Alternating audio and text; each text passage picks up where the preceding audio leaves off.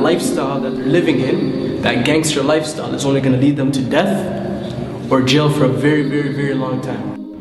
Me turning Muslim just forced me, it just made me a better person. Made me more peaceful, it made me realize that, you know, you have something to live for in the afterlife, you know?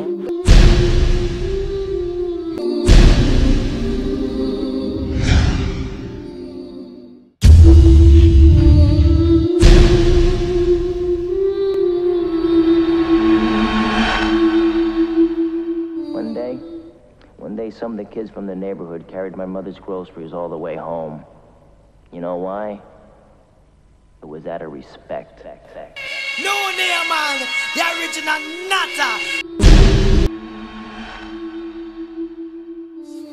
They follow that kind of lifestyle, that lifestyle of the street, the lifestyle of the gangsters, the power of money, greed, women, drugs, drink, and it all, it's a downward spiral.